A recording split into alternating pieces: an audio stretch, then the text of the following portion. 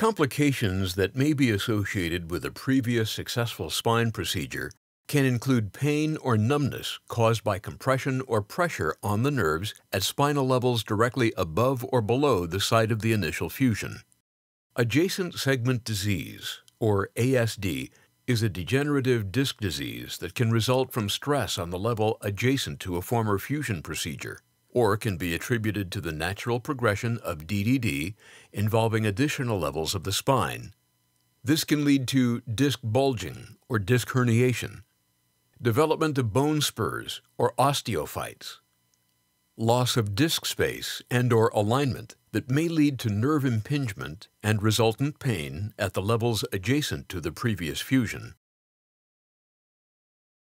Symptoms of adjacent segment disease include pain near the previous fusion level, pain, numbness, and a prickly feeling in your arms or legs, strong pain that tends to come and go, pain that worsens as you move your extremities. Symptoms improve when you sit, lean forward, lie on your back, or sit with your feet raised.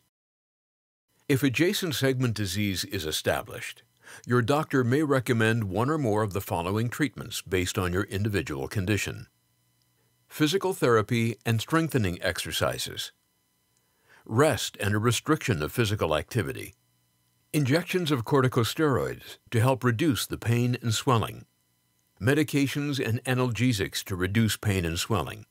Typical medications included non-steroidal anti-inflammatory drugs.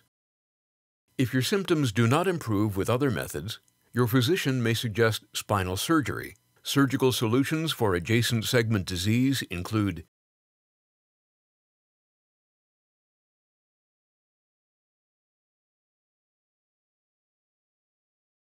To learn more about the NuVasive procedural solutions, please visit www.nuvasive.com.